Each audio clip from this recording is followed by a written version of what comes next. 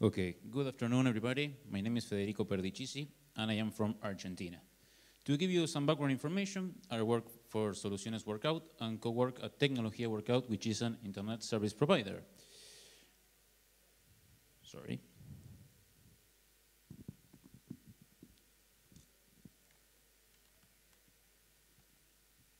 Okay. Right now, I'm working on a bachelor's degree in Organizations Information System.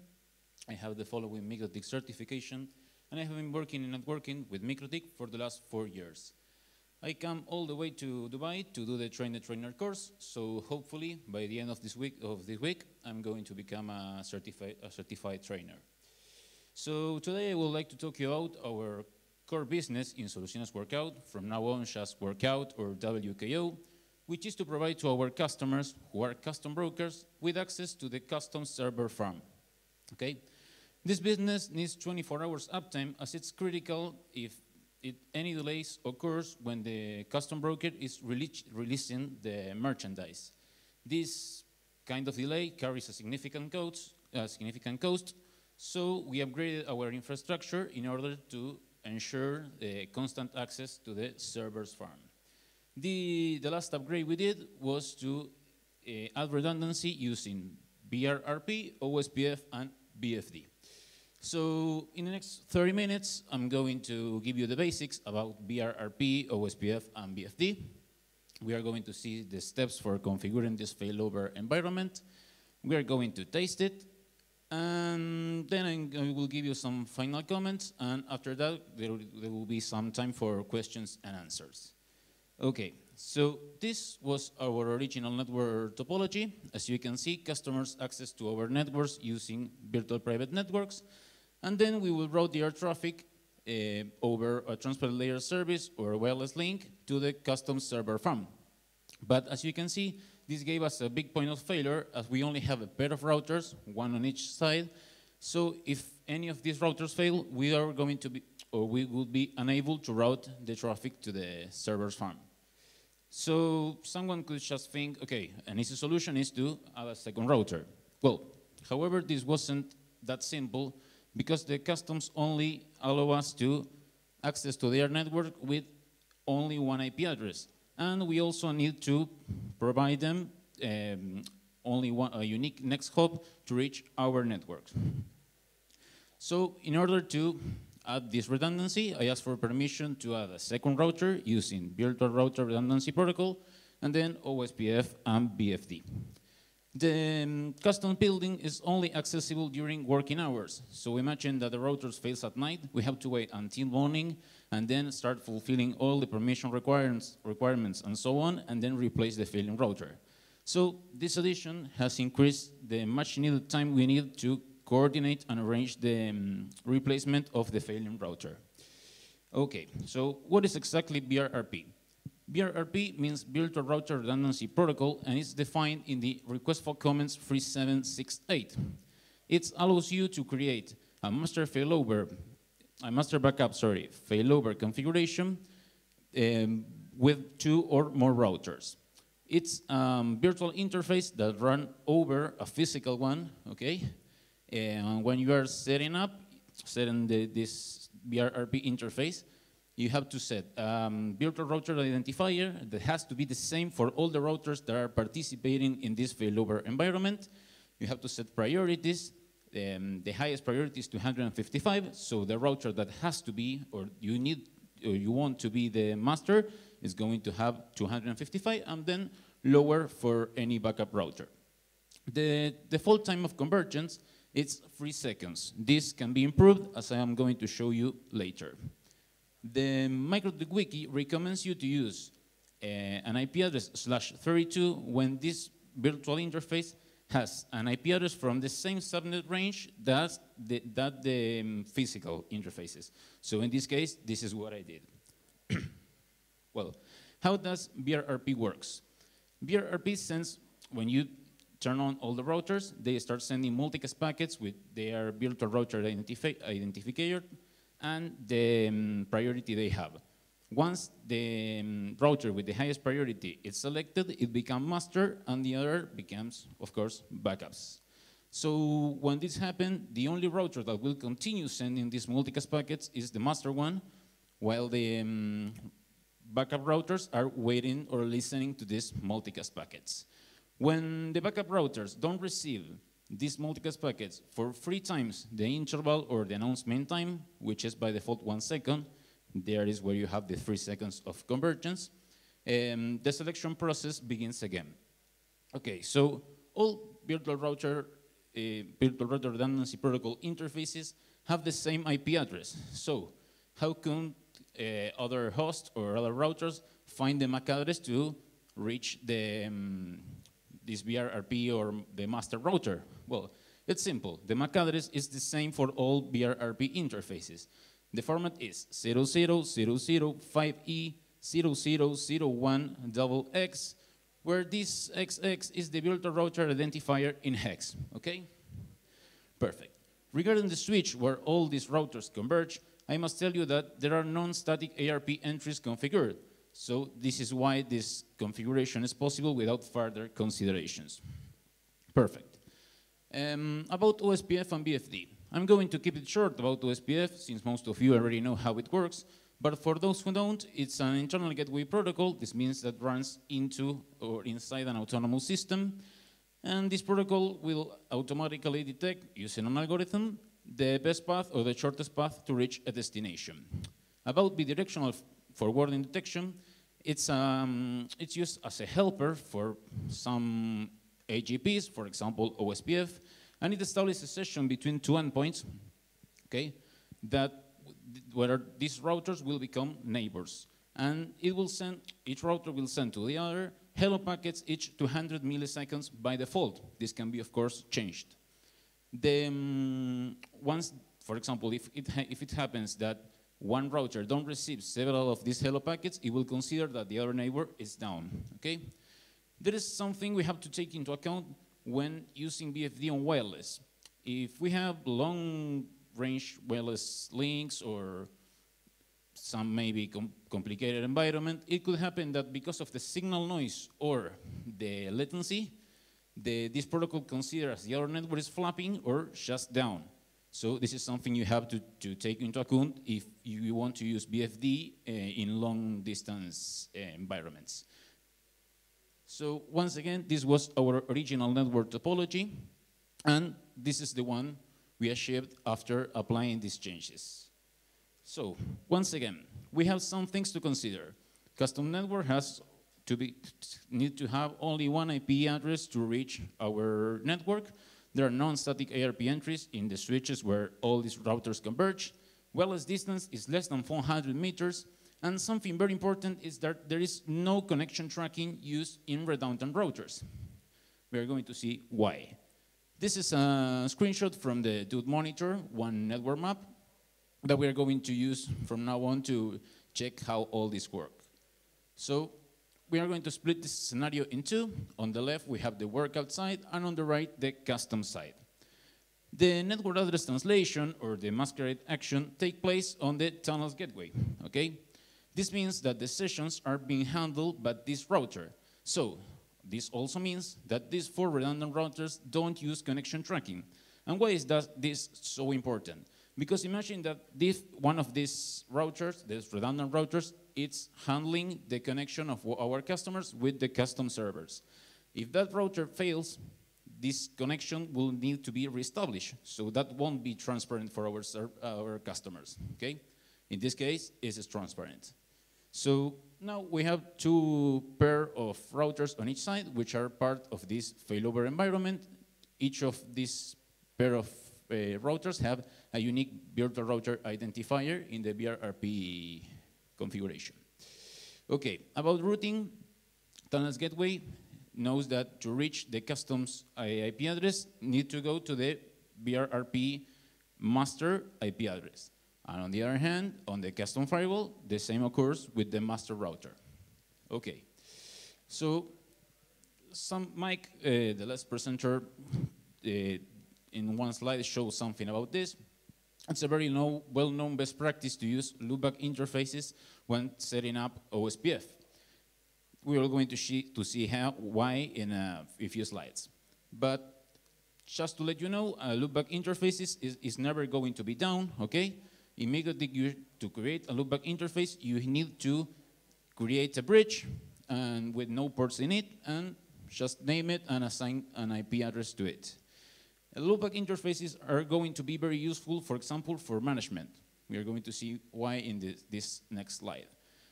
This is the IP address I put on each router of the 4 redundant routers. And this that I'm showing you is not a physical mesh, okay? I'm just showing you that all the routers have static routes that will let them reach to the loopback IP address of the other routers in any way that is possible, okay? So, as I told you before, loopback interfaces are never going to be down. So, if there is any way to reach them, that loopback interfaces, you are going to be able to manage the router.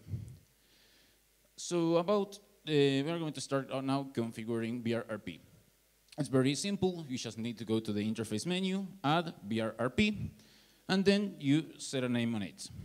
After this, you have here both configurations for master and backup, but we select the interface where we want VRRP to run onto. We select the build router identifier, that once again is the same for both redundant routers. In this case, priority for the master, 255, and lower for the backup. And this is where I speed up the process of convergence. I switch or change the default 1 second value to 0.20. So this, as I told before, the backup routers wait until 3 times the announcement time. So this gave us 0.60 seconds of convergence time, pretty much better than the default 3 seconds, okay? Well, now about OSPF. We are going to assign the loopback IP address to the default OSPF instance on each router. This is because I choose to use the default instance. If you're using any other instance, we're recommended to use the same, to do the same. Why is this important? Well, because if you assign to the router ID the IP address from the loopback interface that is never going to be down, it means that that router ID is never going to change. So this avoids waste of time when the OSPF needs to recalculate the best path when that router ID changes. In this case, we are going to redistribute connected and static routes, okay? Well, to start running the protocol, we need to add the network that belongs to the physical interface, or virtual, it could be, where we want OSPF to run. So once we add it, we will see that on the interface tab, we will have an automatically or dynamic interfaces running OSPF. In this case, we need to make it customizable. We are going to copy it to do so, and then we are going to change the network time from broadcast to point. Then we state that we need to use OSPF, and in this case, I change also the hello and router.interval from the default value 10 and 40, sorry, to 5 and 10. This is to fasten up the process of discovery any topological change. Well, about OSPF, BFD, I use the default setup. By default, it's available in all the interfaces and send hello packets each 200 milliseconds. Once you state that you use BFD, for example, in the OSPF interface, you will see in the network tab, that interface appears there. And then if you have done the same on the other end, you will see that the state is up. This means that the BFD session has been established. Okay, so once again, this is the network map we use. But before seeing or testing this environment, I want to tell you a funny story about the moment when we were about to implement these things. We notify our customers like 2 weeks before implementing this, and we have only half an hour at midday to do it. So when it was the time, the help desk coordinator called me and asked me to please notify him when I was just about to make the changes, so he could be aware if someone calls or complains because the service wasn't working, that it was because I was working on the configuration of the network. So my answer was, all the changes are already done. I finished 5 minutes ago. So as you can see, this was totally transparent for our customers and really satisfying for me. So let's see how this works. As you can see, the transport layer service or the fiber optic link is the principal. The wireless link is going to be the secondary.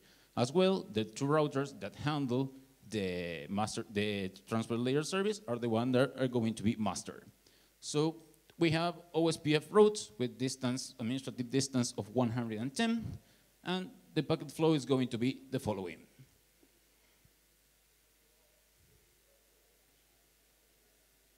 Perfect. But now it could happen that any router or the TLS service, for example, fail. In any case, the backup router or links are going to become active. So what happens if the WKO TLS router fails? It will send the packet by the TLS gateway will send the packet to the WKO wireless LAN, which is now the master router. And this will route the traffic over the wireless link to the custom firewall.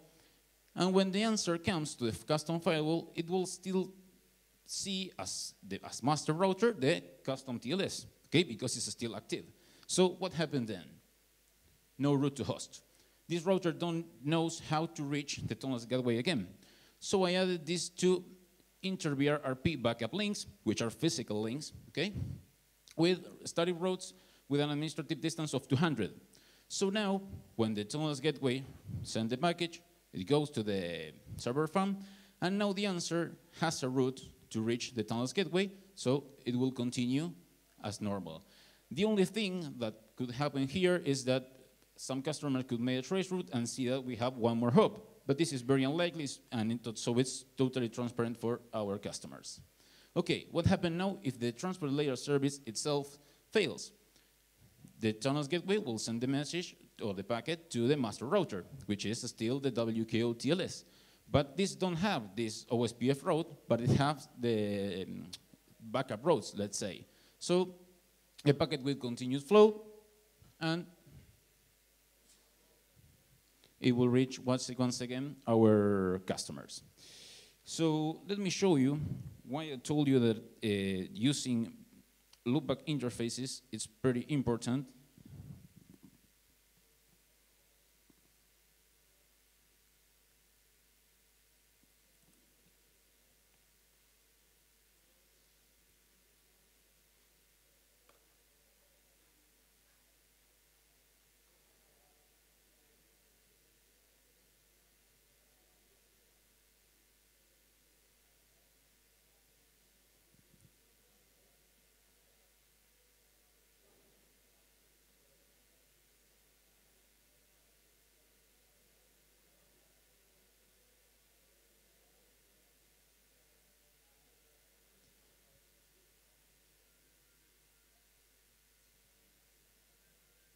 Okay, now we have these two network maps that are they do this locally hosted on my computer, and it's also connected to a pair of routers I have back down here.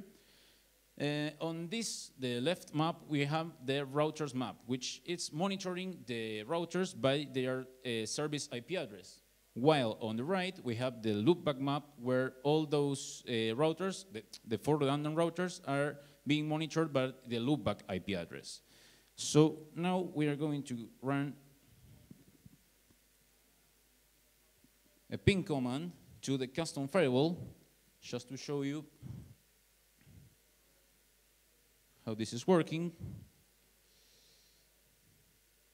Okay, so now I'm going to simulate that the transport layer service is failing, okay? So I am going to do it right now. You will see that the routers become red and once again green. On the routes map, or the map of the left, you see that the custom TLS router is still down. This is because we cannot reach the service IP address of that router. Well, on the loopback map, we have all in green. I will show you. Here, if I try to connect to the custom TLS by its service IP, nothing happens. While if I want to enter by the loopback IP address, I'm in, okay? So, as you can see, this is pretty useful. Now I'm going to bring up again the transport layer service, so everything is green again. Once again, I'm going to shut down the custom the WKO TLS router. I'm going to shut it down. And this is to simulate that the, wait a minute.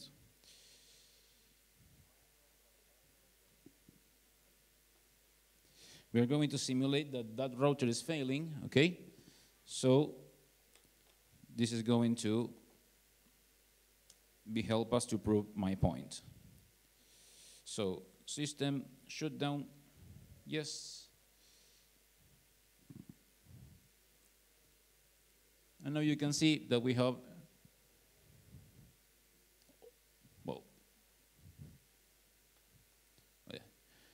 Now you can see that the on the loopback map, everything is down, also on the routers map. But if you give me a second, you will see that on the loopback map, the custom TLS is going to become active again. And this is why I use OSPF combined with BFD to the, there you have, okay? And it's the following slide that I'm going to show you why I use OSPF. Well, first of all, this option check gateway with ping, it's pretty much slower than using OSPF with BFD. You have seen it just in the last second. Okay, and the second reason that what I use OSPF is to avoid manually adding static routes. Sometimes we need to grant access to our customers to, for example, a new host, a new subnet, or just a DMZ. In that case, we just can connect to the both routers on the custom side, add the static route, and let those routes propagate themselves. So it's simpler. Then let me give you a final recommendation, that is to use the third tab of the VRRP interface, or the scripts tab. In this case, this is a screenshot from the WKO wireless LAN router, which is the backup, remember? And this script is sending me an email when on master, okay? In this case, when it's master, send me an email saying that the secondary VRRP router on the WKO side is now active. On the other hand, when the other router recovers and this router becomes back up again, it sends me an email saying that the master router on WKO side is now active. Okay, so that brings me to the end of my presentation. If anyone has any question, I will be happy to answer them. No questions? Okay, if you think of any question later, here is my email address where you can write me and I will reply you. Thank you so much for your attention.